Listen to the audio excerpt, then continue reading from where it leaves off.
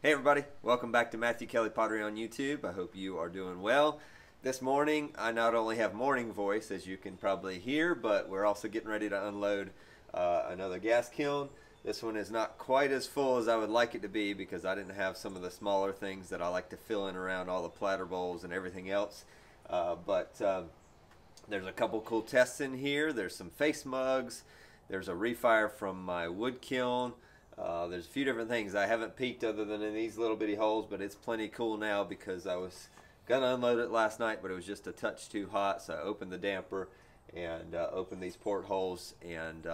But first, I'm going to finish my last couple sips of coffee, and as you can tell, it's a brisk morning here in North Carolina, so it's going to get nice and warm today, but morning is pretty cool, but I love this weather. And anyway, but we're here to unload a kiln, so let's go.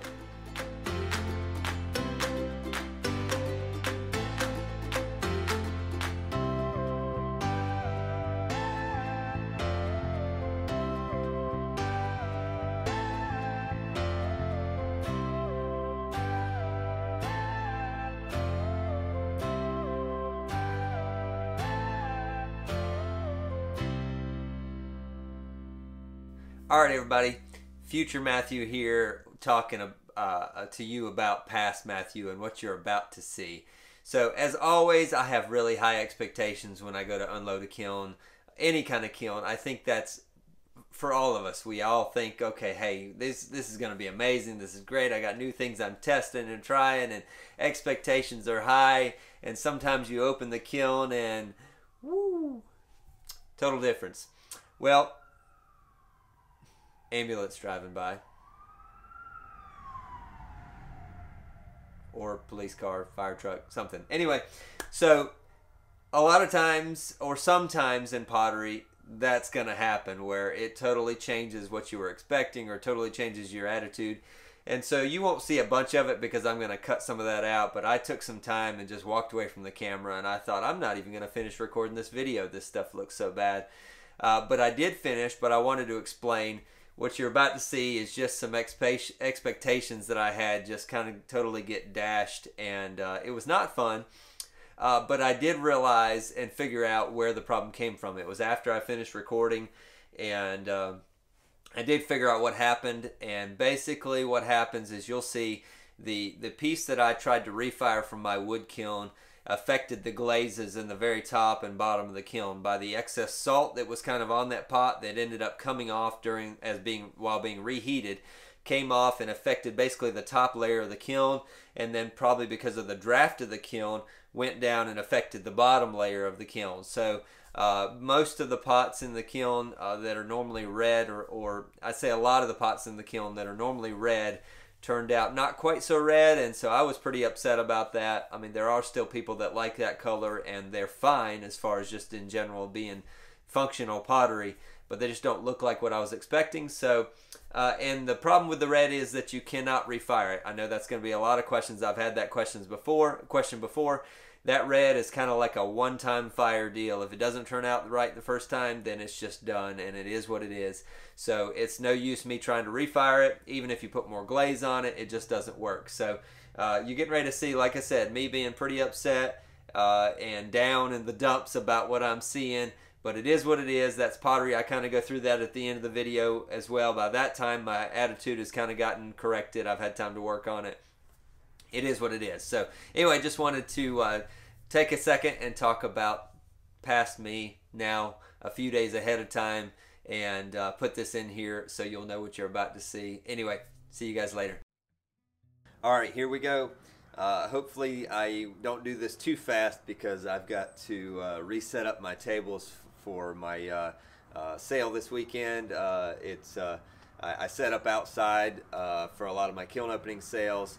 And during the night I have to bring all the pots in because all of the dew will ruin all the price stickers and also just get all the pots wet. So we bring them all inside, and then the next morning I have to set them all back up before everybody gets here. So it's I've got about an hour and a half before we technically open today, so I need to unload this and then set all the pots out, and then I'll come back and start sanding the bottoms of these so that they'll be for sale actually today and then tomorrow as well. And then whatever doesn't sell between my kiln opening sale this weekend, I mean today and tomorrow, I am doing an Etsy sale, and I will pick out some things that will go on there. So look forward to that. I don't have a date yet for you, but we're working on that. I'm still working on some logistics of packing materials and things like that. Some things that I don't have that I can't get access to anymore, so I'm going to have to rearrange and change some of the way that I'm packing for my Etsy sale. So anyway, I've got to figure out some logistics. But either way, let's open this up.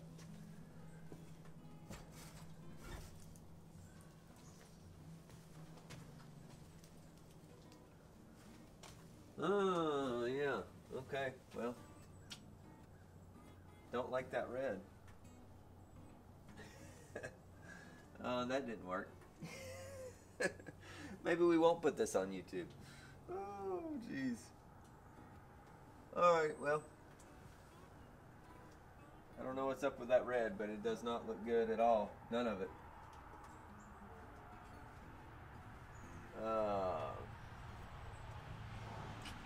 Alrighty, well. Anybody want any shrimp colored pots? I got them. Yeah, I don't know what's up with that at all. Oh, jeez.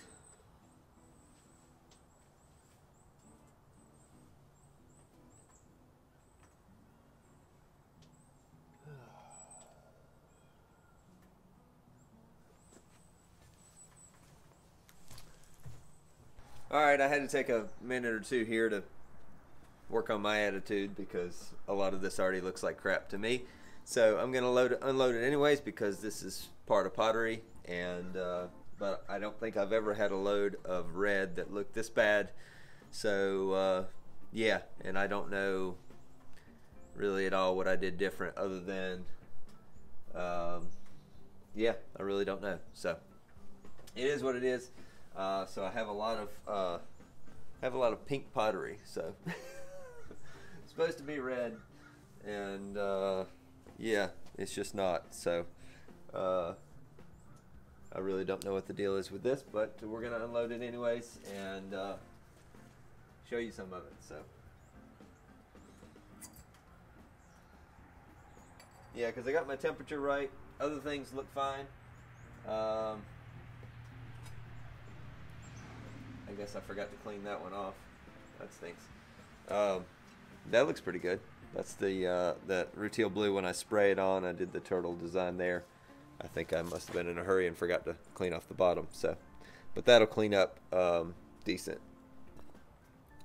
So if you hear a bunch of crashing in the background, it's me throwing stuff in the trash can. Oh, all this red looks like crap. Oh, jeez.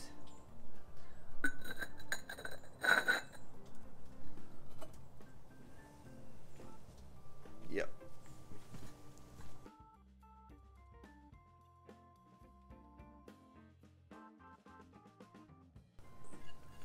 Here's a plate I did carving on. I did red slip in there and then carved through it, and then I sprayed the Rutile blue on top of that, so you got this nice coppery color, and then down in the carving is where the Rutile blue. I think that's another one that I forgot to wipe off the bottom, but it didn't really get as bad as that other one. But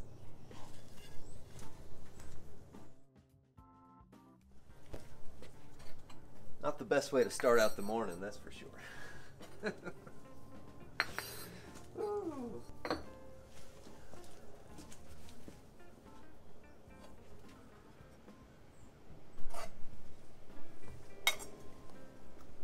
Another turtle bowl there, and another one of these cups. You might have seen one of these from before.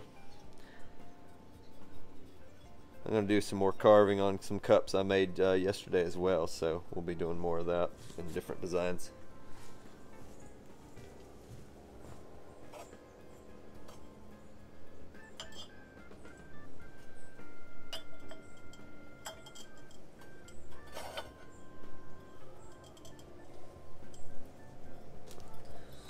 Some nice mugs with the Rutile blue and the red slip.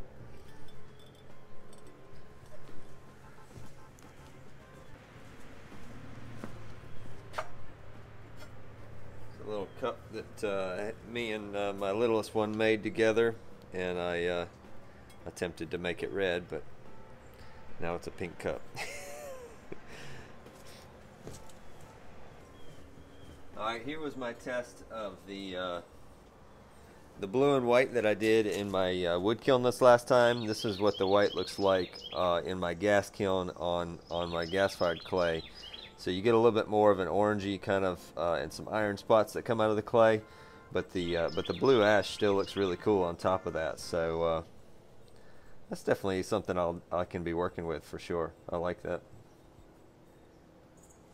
Has a little bit more of an earthy look than the white. This one had black slip on it, and then I sprayed the rutile on the outside, and that's the carving that I'd done on those.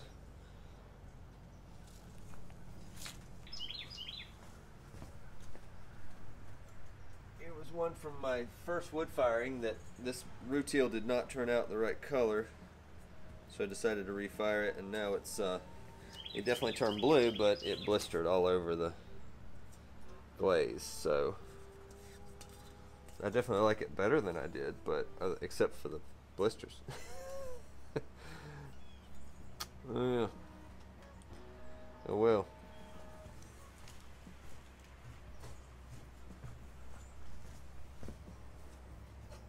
Maybe this will make up for that shelf.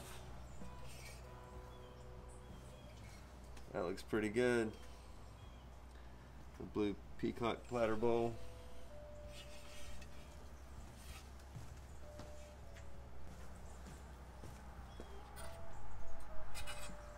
Doing some seagrove ornaments. I decided to do a couple of these where I left the clay raw here and I just put glaze down in the words there. And then I have some also that I did glass on. I think I put a little bit too much glass on there, but I wanted to make sure the whole thing was covered, and I was like, well, yeah, I did a bit much.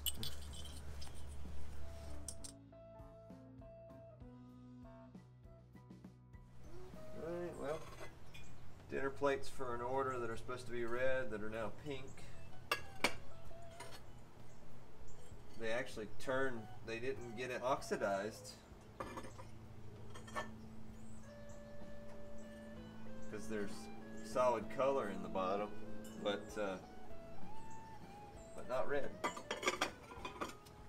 So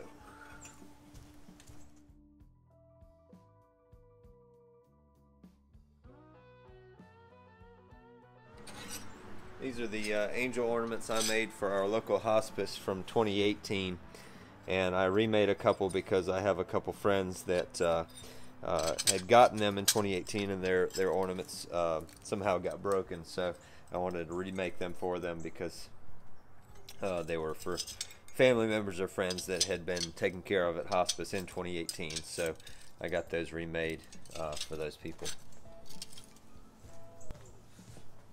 Alright, let's see what other kind of damage is done down in here.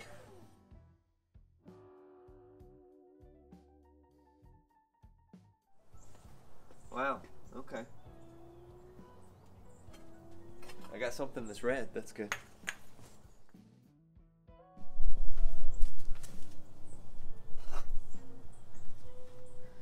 That is wild.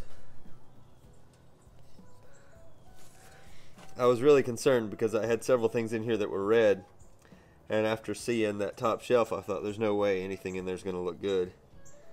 Wow, that is really cool. I know what I did, and I definitely will do that again. And that is just, that is funky. Woo. What I love is the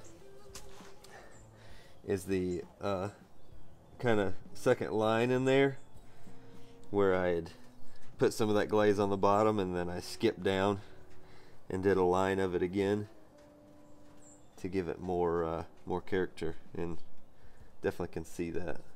That's cool.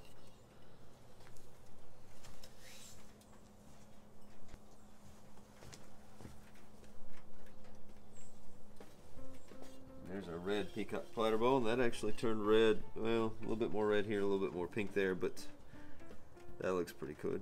Looks pretty good.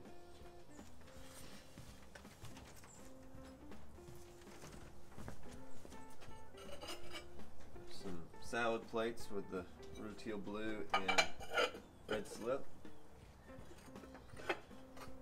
I made these for my wood kiln, and they didn't get in there, so I sprayed ash glaze on the outside and to finish them off in my gas kiln.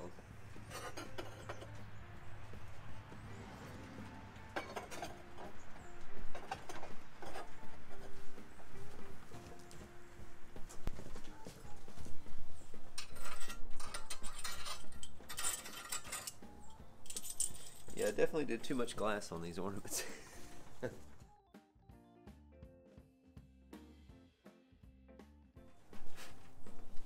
Alright, so here's my first full on blue peacock platter bowl with those gold colored dots. That's pretty cool. I actually don't like the red, the way the glass turned red in that, because there's no red anywhere else. So I may either have to glaze the whole thing in blue in the bottom or do some dark blue glass next time. But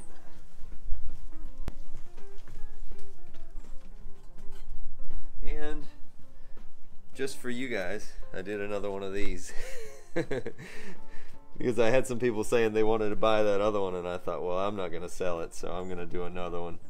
And so this one, if it doesn't sell here at my kiln opening, I will put this one on Etsy, because I had several people say they would love to have one of these funky ones. So there it is.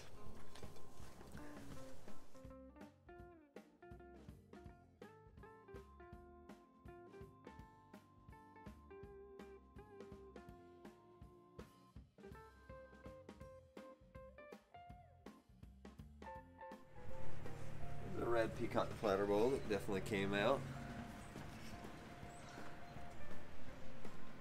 Should have done this a little bit more ash glaze, I think, but it looks good.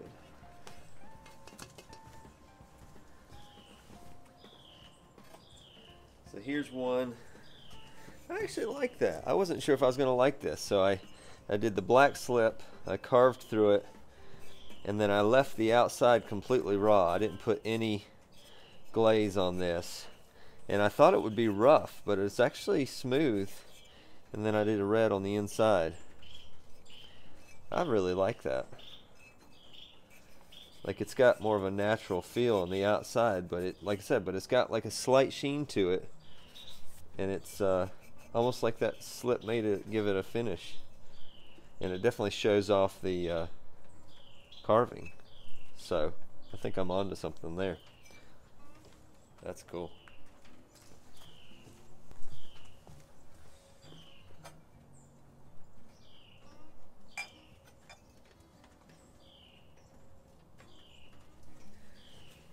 That's pretty. Look at the way that goes from purple, and then even gets a little bit of reddish burgundy on that side.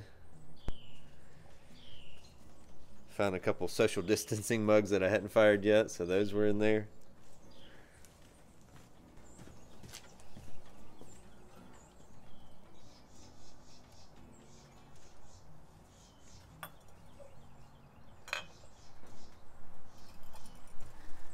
More of these, the purple with that other color on top. That turned out nice. That, see the red, how pinky shrimp colored it is. Yeah, I don't know why. I got to work on that. I think maybe I just need to work on my reduction in the kiln in general.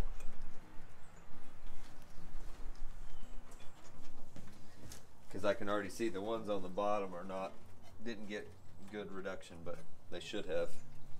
Alright, so here's two more of the carved pieces. This one, I sprayed the ash glaze on the outside, which that's definitely way too kind of dark and brown. And then this one I dipped in the rutile blue. So that's the rutile blue, and this is the rutile blue over the black slip on the outside, and I think these middle of that did not have any slip on it, so I was worried that one might run off, but that's pretty cool.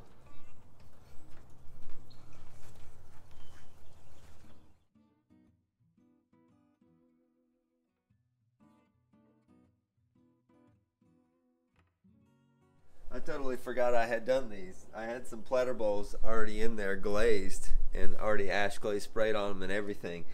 And I thought, well, I don't even know what these are glazed, if they're red or blue or so they're red and blue. So some red and blue peacock platter bowls, and I've got 2 of them. So those are pretty cool. I'd forgot that I had done them, but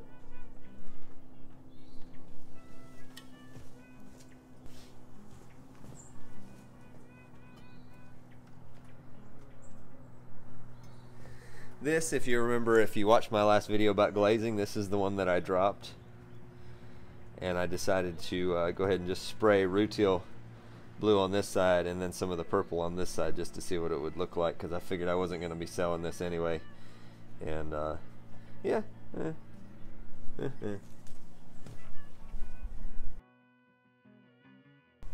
I got a bunch of my 2 youngest ones little critters that they've made. I'm just gonna bring the camera in here and show them to you. They're not glazed, but what we're doing is I just fire them to glaze temperature, and then they'll take them inside and paint them. So we got little dog there that Jocelyn made, little person, I think that's a pig. Oops, sorry. There's a pig. She's got a lion here. There's a turtle.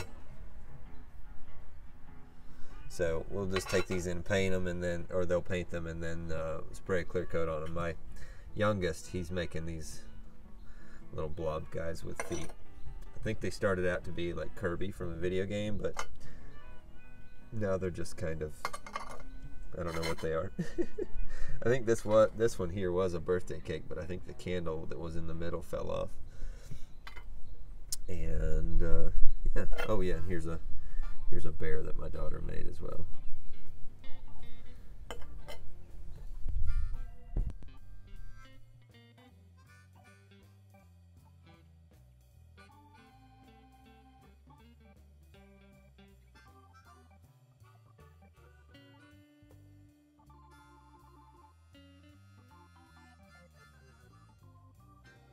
Alright, we'll get the ugly out of the way.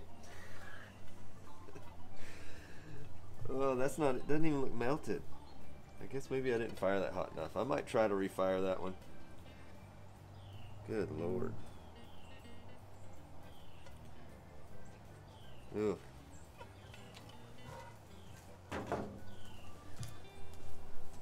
I wonder if, yeah. I wonder if how cold it was affected this. Yeah, these definitely don't look melted. Like it's not hot enough. Yep.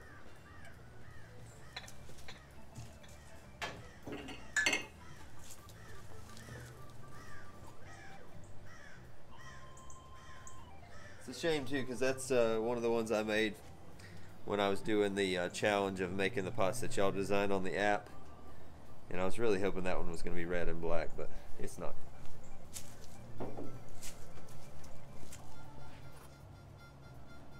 Alright, I did some cereal bowls in this blue and gold peacock. I think even these would have looked a little better if they were hotter, but that blue does okay.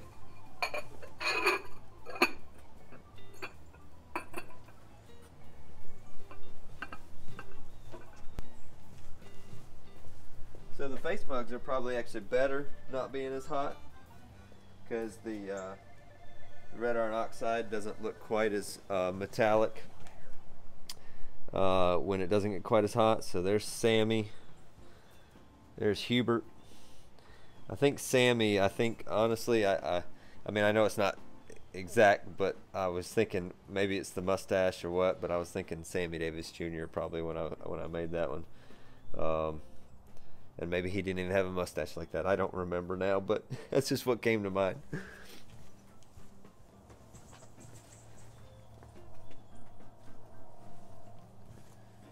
All right, here's one of the ones named Chuckles. I think I got a couple. A couple of them are spoken for. Here's Calvin.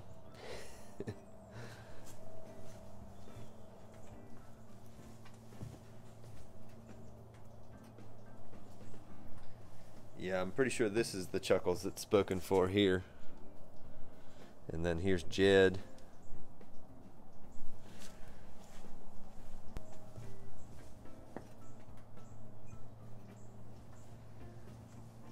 Here's Fu Manchu.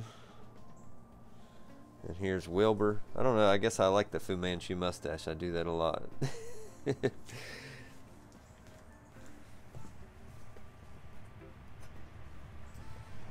These with multiple, with actually like almost a full set of teeth are growing on me. Not a full set, but and he's got big teeth. But that's Willie. And here's Elmer. And that's it. So yeah, I'd say that there was some good things out of it, but there's a large portion of that firing that I was definitely not happy with, and yeah, not sure what the deal is there, other than just not getting good reduction throughout the whole kiln.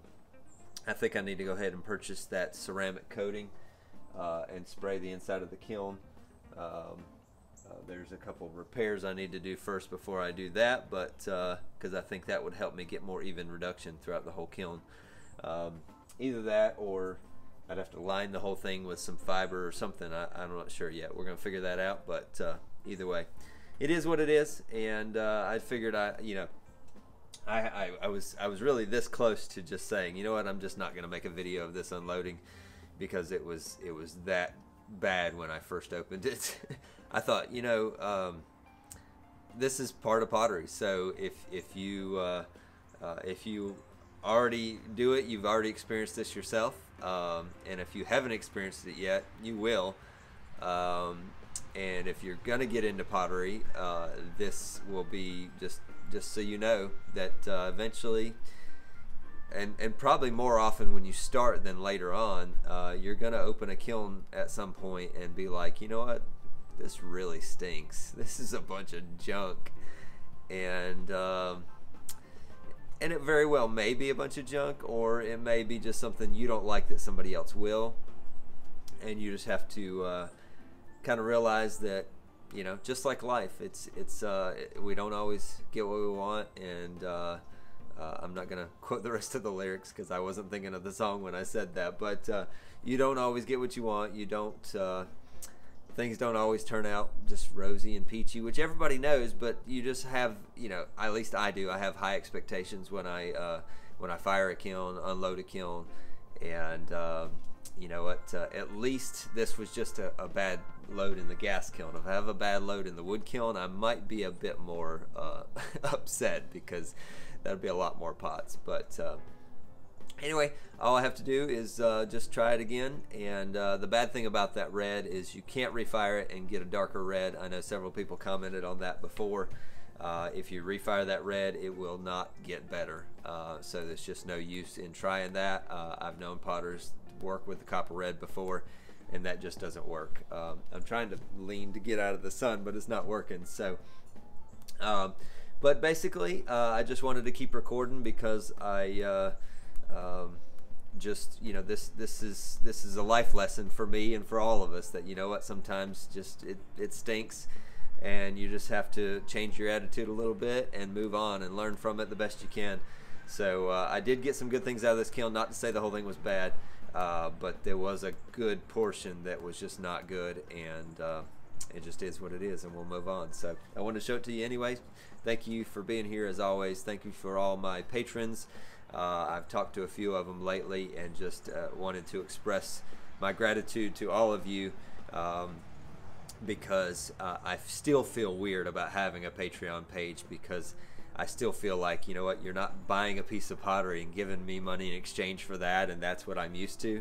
And so having patrons, I really appreciate you, but it does still feel strange to me to have a Patreon.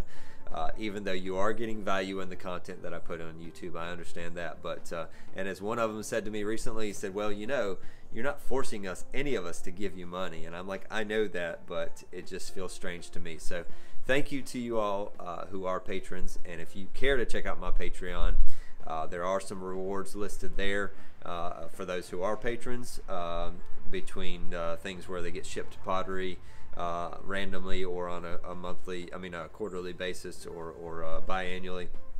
And then there are early access to Etsy restocks and things like that. So you can check that if you want to. Link will be in the description. But that's all I'm going to say about that. And thank you for being here. Thank you for all your support, your comments. And I'm sure there'll be plenty on this unloading video because of all that happened. So anyway, see you guys in the next video. All right, bye.